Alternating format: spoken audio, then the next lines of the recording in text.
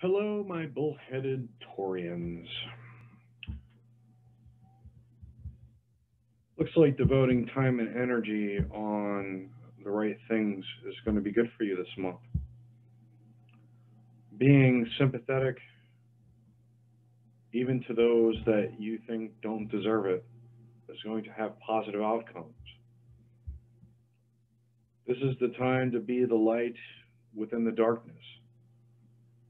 Become that grand champion that you've always wanted to be and to show others. This is also talking about sovereignty, being able to hold your head up high and being able to sit on the throne and being able to rule and create the reality that you wish to create. Be very wary of those that you know are disloyal. Make sure that you clean the slate with those individuals and let them go this month. Be very rest assured that things will be able to be reconciled with those that you care about most once you don't accept a falsified reality. Do not accept illusion or things that are trying to mask the truth. Make sure that there is a balance. Reconciliation is massively important, especially with your higher powers.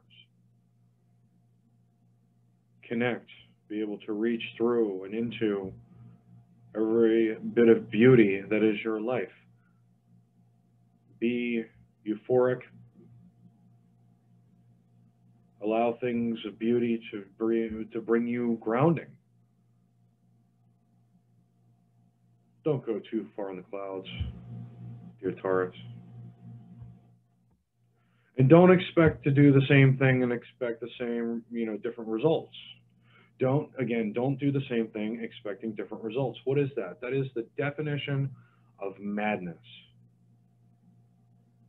So make sure you keep yourself and your mind clear and balanced at all times.